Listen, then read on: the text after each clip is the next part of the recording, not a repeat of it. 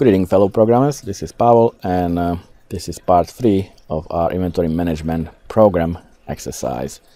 So we created the out of stock items. We have it working in the last video. In this video we will do the bills for today's customers or orders. So I'll just double click that to create the event, and I'm going to close this because I really don't need the this window anymore, so you can see it better. Alright, so in order for us to create or display all the orders, we have to simply query all the orders. So we will do our query orders equals from order in the Microland dataset of orders, and we will simply select the order that customer ID. This will give us all the customers who ordered anything. Now I'm going to use this thing because the customer could have ordered multiple items, and I just want to know whether this customer ordered anything at all. So now we have the customers that ordered anything. So now we can loop through it and basically get the details for each customer and display the the final bill or the report. So we will do for each element in our query order. So we are looping through all the customers that are returned by this select statement here, and let's get the customer detail. So I'm gonna create within our for each loop, I'm gonna create another query. So I'm gonna create query customers, and it will equal to the from customer in Microland dataset dot customers, where our customer dot customer ID equals the element, because element is the ID of the customer that was returned from this query. So if they match, that's the customer that we wanna display. Finally, all right. So select the customer dot customer ID, the customer name, the address. So customer dot, and it's the street. That's what I call it, and city. We can do the city. Customer dot city. So this is the information about a customer that we want to display. So now we can get the orders. All right, so let's get the amount. You remember, customer may have ordered multiple items, so we have to kind of combine them together. So we will do our dim query amount equals from our order in the Microland dataset dot orders, and we will join it with the inventory. So join the item in the Microland dataset dot inventory, and we will join it obviously on the ID of the item. So order dot item ID equals the item dot item ID. And now we need to specify the ID of the customer that we want. So because we don't want all the orders, we just want the orders for this particular customer. So we will do where orders, the order dot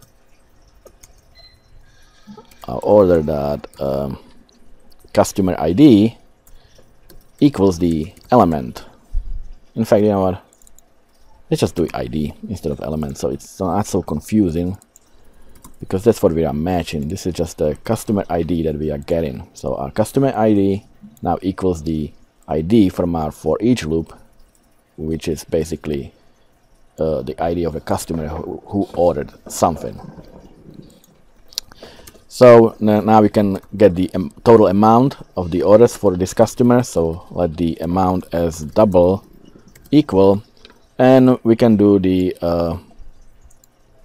order dot quantity multiplied by the item dot price. So that's the total amount for each item that the customer actually purchased. So if there are 2 items, there will be basically 2 amounts. And we can do our select, and we do order dot quantity. We can get the item dot item ID, so we know what we are actually displaying. And we can do the description description and the amount, which is the total amount of the for the customer's purchase. So that's the next query, and now we can simply output it, I guess. So we can do a for each customer in query customers. So first we are doing this query right here, displaying that. So we will do our list output dot items dot add, and we are adding the customer name. That could be the first. So I will just copy paste it. So we will do the name, we will do the street, we will do the city, and we will do an empty one, so it's not so crowded again. So customer name, customer street, and customer city. So this will display the information about the customer, it's himself, and now we can go and display the rest of it, like the orders. So we will do our dim total as double equals 0.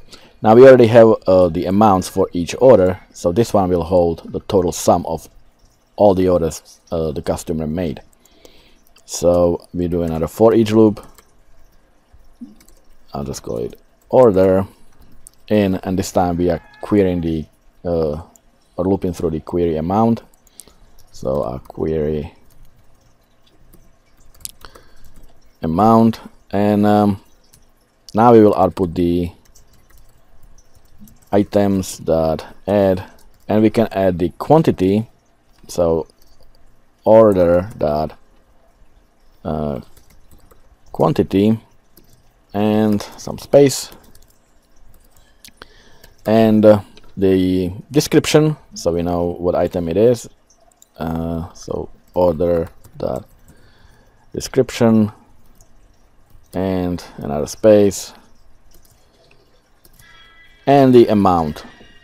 All right, so and since it's an amount in currency, we will format it to currency. So we will format currency, and we are formatting the order dot amount and formatting it to 2 decimal places. And let me close the parentheses. I think I missed something. I'll come back to it. There's probably some syntax error, obviously. So after we add that, we will increase our total by the order amount, the order dot amount, order dot amount. All right, so let me just look at this quickly. Again, the IntelliSense is just nuts today.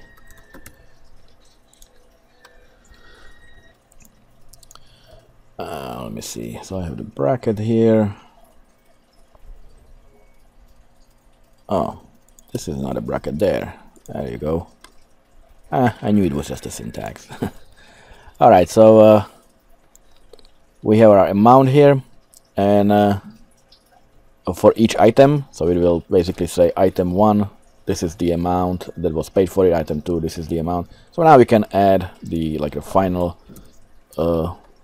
total of all orders for the customer. So after the query, or after the for each loop, we will do the output dot items dot add, and we will output the format currency of total and to 2 decimal places, because total, remember, has been increased for each of the order. And we will do a list output dot items dot add, an empty line. Alright, well, let's give it a try. Let's see what we get.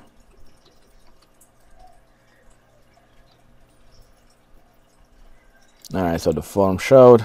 Here's my bills, and here's the customer name, his address, and all the orders with the price, or the he ordered 1 Microsoft Office upgrade, 195. 2 of these, total of 458. 1 of the MS upgrade for 195. It actually should say probably 2 of them. The same with Michael Smith, address, orders, and a final order. We could actually say something like to make a sense of it. So we will do total and format. So that way we know that the final number is basically the total of the orders for the customer. So here are the customers, here's the orders. And yeah, go out of stock. Oh, the out of stock is displayed out down here. So basically, if I keep clicking, it just keeps adding. That's an easy fix. All we have to do, we have to clear the list box before we click the button, or after we click each of the buttons. So we will do list box output dot clear, list box output, sorry, dot items dot clear. And the same for our out of stock right here. So let's test that again. I have out of stock, I have bills, yeah, so out of stock, bills, so that seems to be working too. Now as for the if I run it again, you will see that the like I said before, the one of the orders, which one was this? Okay, this order, he has an order of Microsoft Office upgrade, and then he has another Microsoft Office upgrade. Those are 2 separate orders, which basically displaying each orders, not so much items. Like in this order, he ordered 2 of these, the quantity was 2, but it's a separate order.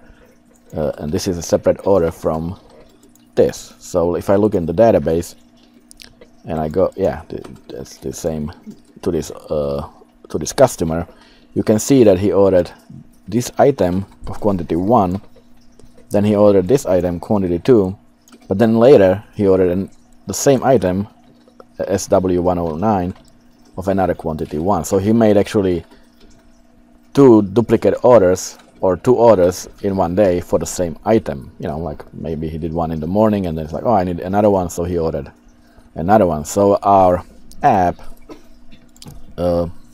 takes it as 2 separate orders. That's why they are shown separately, even though they look as duplicates. They're not. This is simply, if there was an order number, order ID, then each of these would have a different order ID. So keep that in mind. But yeah, the output in the book seems to match this output. So this is the out of stock, this is the bills display. So yeah, this is the exercise. If you liked it, please leave a like, leave a comment, share with your friends, and I will see you in the next video.